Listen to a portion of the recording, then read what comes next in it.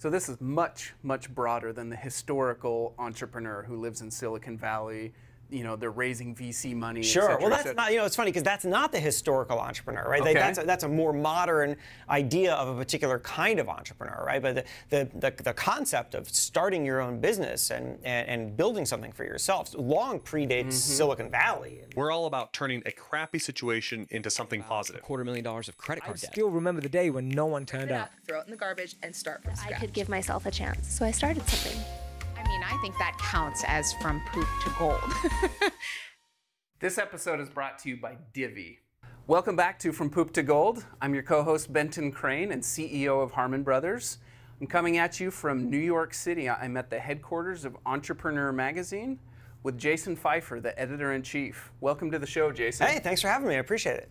Now, tell us, what is an editor-in-chief for us non-journalist guys? It's a great question. I get it a lot, actually, and I always have a hard time explaining it because an editor-in-chief does so many things. But to make it really simple, I oversee all editorial for our print, digital, other extensions. If it's journalism-based, then it's something that is running in some way through me. And then I'm also the person who goes out and represents the brand. So I often think of myself as kind of face of brand. It's not, I don't own the company, but I am the person who's going out there to be the representative for entrepreneurs.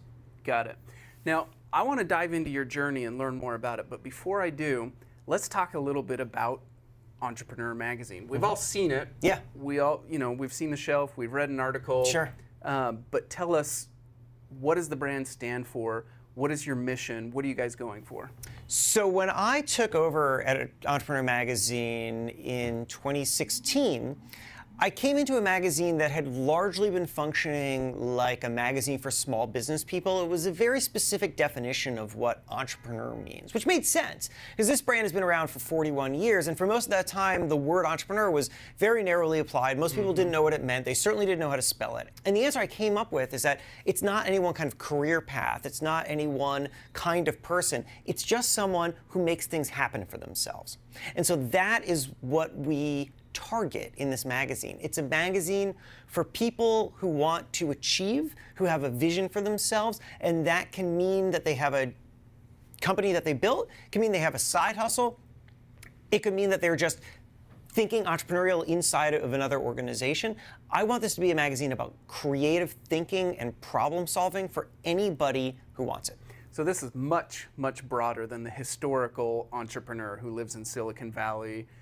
They're raising VC money. Sure. Well, that's not, it's funny because that's not the historical entrepreneur, right? Okay. That's a more modern idea of a particular kind of entrepreneur, right? But the concept of starting your own business and building something for yourself long predates Silicon Valley and the current investor climate. No, I was very, very careful. I didn't want this to be a magazine that was just for people who identify as a tech person or who is going to build a company that's going to be $1 billion. There are a lot of people who read this magazine who are running what are functionally lifestyle businesses, a business that's great and supports their lifestyle. And that's awesome. I want anybody who sets out and says, I can make something of my own. I have a vision and I want to build this for me. That's someone who we want to talk to. And to me, the greatest achievement is not when I hear from someone in Silicon Valley who liked a story, though I hear from those people and that's awesome. I actually prefer when somebody emails me and is like, hey, I'm a teacher and I was sitting at an auto body shop and I picked up this magazine. I didn't think that it was going to be for me, but then I found all this stuff that actually was relevant to me and now I'm going to subscribe. And I'm like, perfect, because that means that we've reached outside of that narrow definition to everyone else who can just embrace that mindset.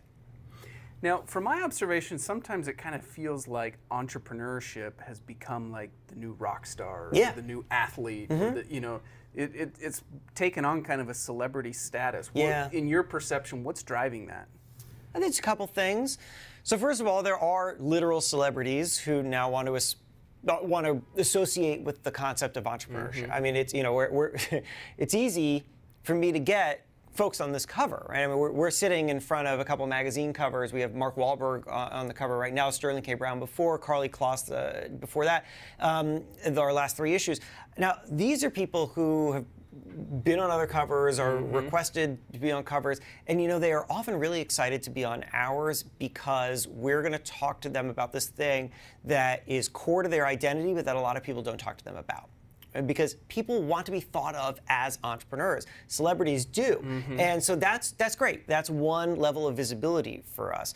What's driving at the bigger question that you're asking, which is why is the idea of the entrepreneur so valued in our culture right now?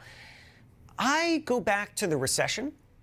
I think that around 2008, as companies were closing and people were getting laid off, I think everybody learned all at once, and especially the younger generation who was just coming up and watching this happen to their parents or their older siblings, learned nobody is taking care of you but you. Nobody. You can work at some company and maybe they'll take care of you for a little bit, but they are not there for you long term. It's not possible. That's not the economy we're in anymore. There's no more getting a job at some corporate place and then working there for 40 years. There is none of that. It's gone. So what do you do? Well, what you do is you go out and you think entrepreneurially and you build for yourself. And I think the people who did that, the Steve Jobses of the world, they established this direction, this ambition for a generation of people who felt like the only steady course was their own course. And I think that's why the idea of the entrepreneur has become such a rock star status, because it means something. It's a symbol in our culture, and the people who did it are the ones who rang the bell and everyone else wants to follow. Yep. Let's go back to you, Jason. Sure. What was your journey like? How did you end up here at Entrepreneur, and how did you end up as editor-in-chief? Yeah, it was a long, winding journey, and I think is similar to what anybody else experiences, right? You can't set some goal at the very start of something and then go and just reach it. It doesn't work that way. And if you set yourself out to do that, you're going to set yourself up for disappointment. I could have not told you that I would be running this magazine at the start. I couldn't have told you that this magazine existed at the start because it wasn't on my radar. I started as a community newspaper reporter. The only thing that I knew was that I loved to write, I loved to talk to people, and something about it came natural to me. But what did I want to do with that? I didn't know. I mean, my first job was, I hated it. I hated my first job. It was at this place called the Gardner News. 6,000 circulation at the time, who knows what it is now, daily newspaper in north central Massachusetts, just covering nothing, because nothing was happening. And I really struggled there because it wasn't my environment. I wasn't of this community. I wasn't invested in the community. I wasn't really invested in any community. I grew up in like a strip mall town in South Florida, and I didn't care about that place any more than I cared about this place I was working in Massachusetts. And so I wanted something bigger, and I didn't exactly know what it was. I couldn't define it at the time, but I knew it wasn't what I was doing now. So it was a job, but no fulfillment in it. It was a job, but no fulfillment. But even more frustrating was that it felt like I was at the starting point of a career path that could be fulfilling, but I had no idea how to get down that path. And it felt like there was a lot of gravity where I was, right? Like just holding me down, to break out of that gravity, break out of that atmosphere and get to the national publications and kinds of things that would be more exciting, very tough. And most people at that starting point that I was at don't make it much further. And so I had, after a year of working at this paper that I didn't care about, I had this epiphany. And it was one that really helped carry me through the rest of my career. And it was this.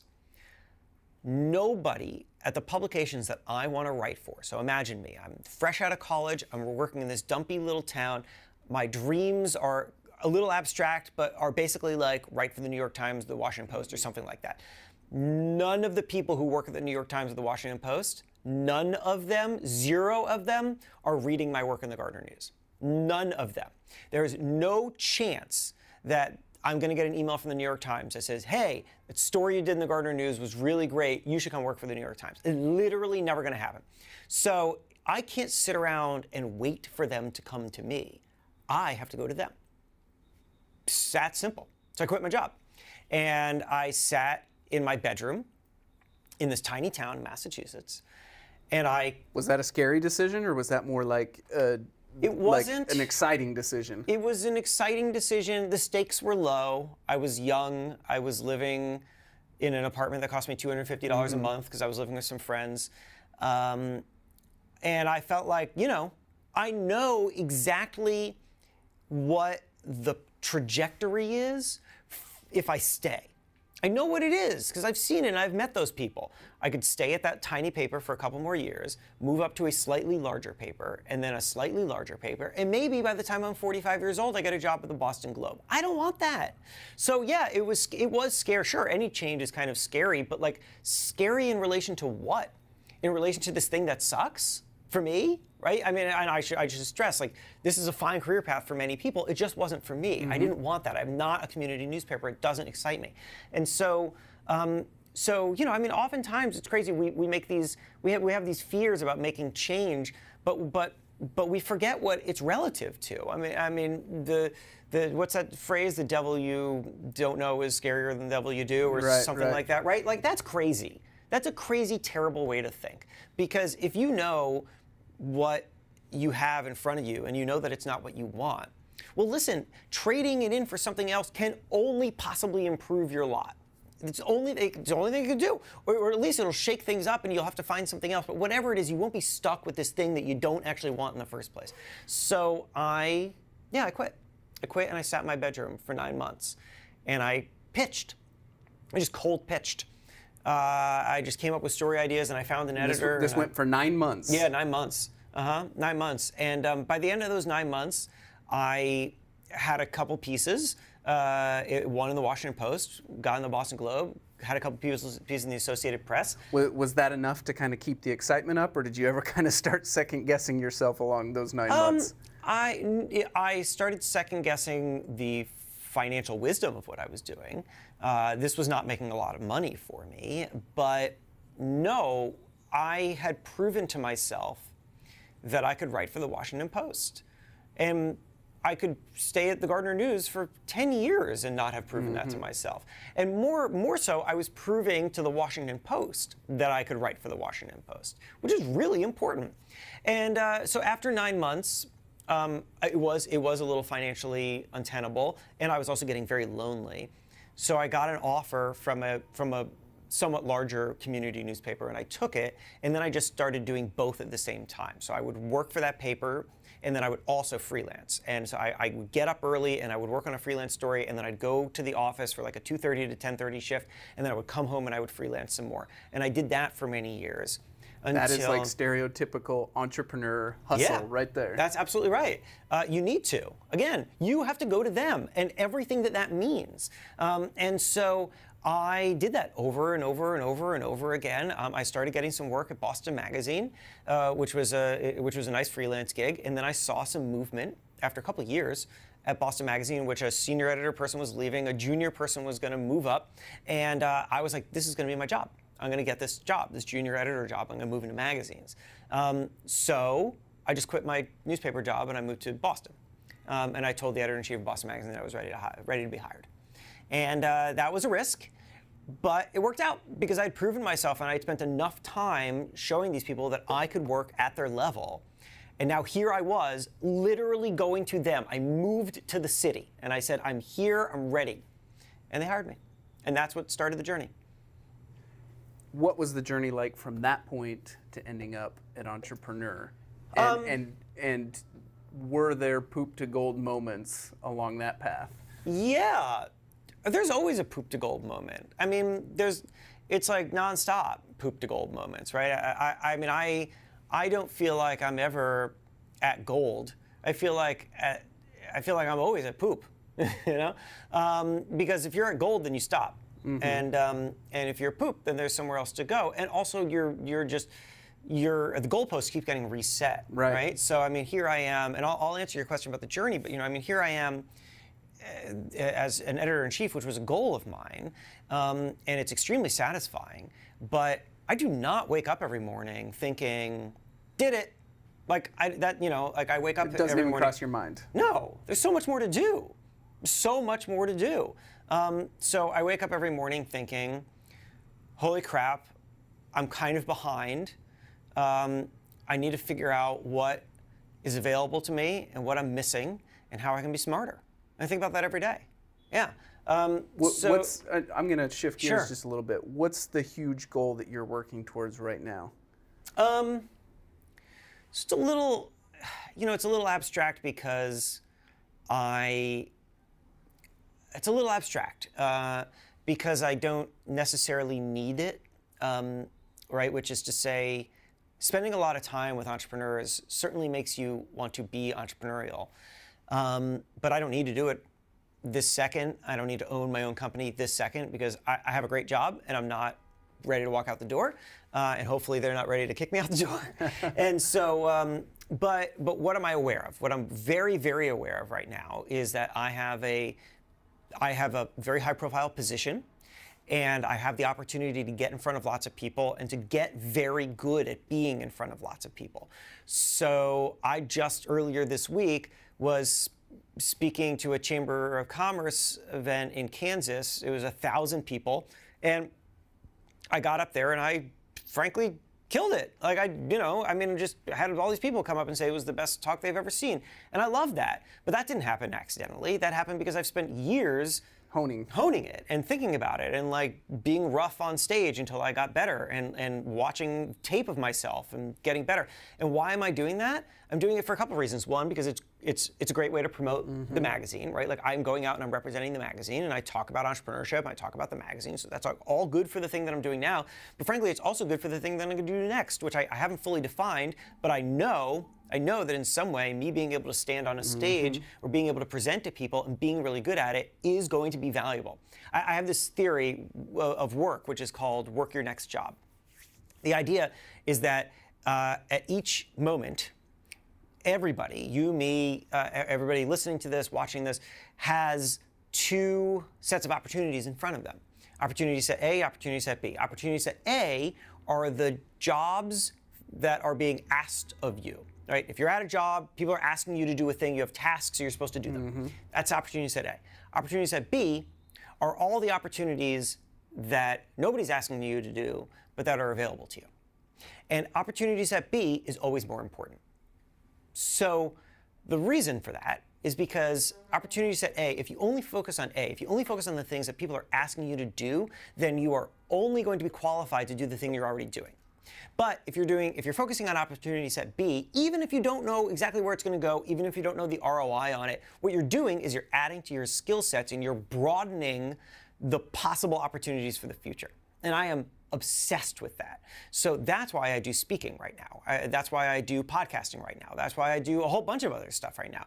Because what I'm doing is, yeah, it's helping me now in a way, right? It amplifies my voice. It makes me some money. It's all nice, cool. But what I'm really thinking about are these are skills and positionings that are going to be really valuable in some way that I don't know later. So let's do it now. Smart. Once again, it's that entrepreneur hustle. Yeah. Let's step back for a second and talk about the broader industry. Sure. What are some skills that entrepreneurs are going to need in the 2020s that were less important in the 2010s? Yeah, that's an interesting question. I saw somebody on your LinkedIn ask that, and I read it and I was like, huh. The thing is that there are two ways to approach that. There's broad skills that are timeless. To me, the thing that is most important for an entrepreneur is the ability to embrace change and to constantly redefine themselves, and that's not any different one decade ago as it was 1 century ago or a century from now. That's constant. Though, you can think about how we engage with technology and how we are shaped by it, and you can recognize that there are shifting patterns. For example, a generation ago, it was very valuable to be able to retain information in your head. And now, that's not as valuable because you just don't need it. because you can find it really easily. You just need to retain the key search terms, You right? need to be a good pattern matcher, and you need to understand how to find and gather information and put it together quickly. It's a different skill set. And the problem that we have when we focus on how technology changes us is that we always preference the old thing, and we think that the new thing is somehow lesser than. So, for example, people will say, the Atlantic literally put this on their cover, Google makes us stupid. No, it doesn't. Google doesn't make us stupid. Google is just a tool that's representative of a new kind of skill set, right? So you know what? I don't need to retain all this information in my head. Doesn't mean I'm stupid. It just means that I literally don't need it now because there's a tool that enables me to find it. What I need is a different skill set, which is the ability to find it and pull it together. So we often will mistake change for failing, and that's incorrect.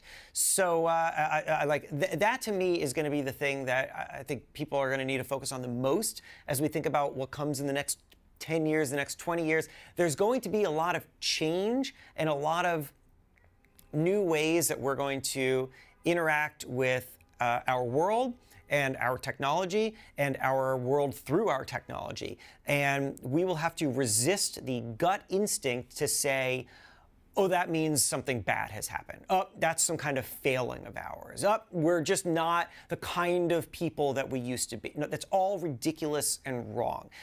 Instead, it's just different. But it doesn't mean that it's worse. It's just different. And you know what? It's often different in a way in which it's actually kind of the same, right? Knowledge base. It's just a different kind of knowledge base. Mm-hmm. Skill sets. Just different kind of skill sets. And this, by the way, is something that this is the sort of central premise of this podcast that I do called Pessimists Archive, which is a history show about why people resist new things. So each episode looks at the moment where something new is introduced that today we think of as commonplace, the car, the bicycle, the novel, chess, and I try to understand why it freaked everybody out, because this is a recurring thing. I'm obsessed with this idea of how things change but also stay the same, and how we repeat our fears across time even though they generally don't actually come true. I was reading a biography about Lewis and Clark, and it shocked me. I can't remember if it was Lewis or Clark, but they were so upset about the domestication of horses because they were just so sure it was softening men. Like, you know, men had been walking, for so many miles, and they thought horses made men weak. Yeah. And as I read that, I was like, that's like the exact same thing that we go through with every new technology that comes out. Absolutely. And what's especially hilarious there is that it also repeated itself when the horse got replaced by the car. That's right. People would stand on the side of the street when an early car came by, late 1800s, and they would yell, "Get a horse!" at the person in the car. Right? So the horse had gone from this thing that was softening men to the thing that defined men, and now something else was going to soften us. And we just repeat this over and over again. Jason, where can our listeners follow you? Well, all sorts of places. The catch-all, if you can remember one thing, is just myname.com, jasonfeifer.com, JASONFEIFER.com. That has links to everything, all the podcasts, articles, blah, blah, blah. But if you're more of an Instagram or Twitter person, @HeyPfeiffer does well. And if you're listening to this podcast right now, I have 3 of them. The other ones are Problem Solvers and Hush Money, but I'll just direct you again to Pessimists Archive, because I think that's the one that may connect most with the conversation that we're having now about embracing change. So again, that's Pessimists Archive. It's a history show about why people resist new things. Awesome. Any quick sneak peeks of stuff coming down the pipeline for you? Just in general? Well, long term, I've been toying with this book based on Pessimists Archive. I've had a bunch of people reach out to me about that. So that's going to be exciting whenever we get there. The next episode is about birthday parties, because people thought birthday parties were a terrible, terrible idea. They were going to make us soft. It was kind of similar. They were going to make us soft birthday parties.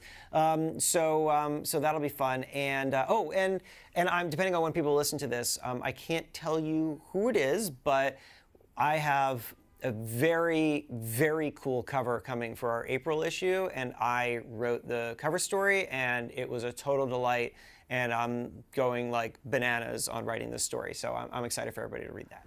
Jason, it's been a pleasure having you on the show. Thanks so much for coming on. Hey, well, thank you for including me. And for our listeners, make sure to like, share, and subscribe, and we'll see you on the next one. Thank you to our sponsor, Divvy.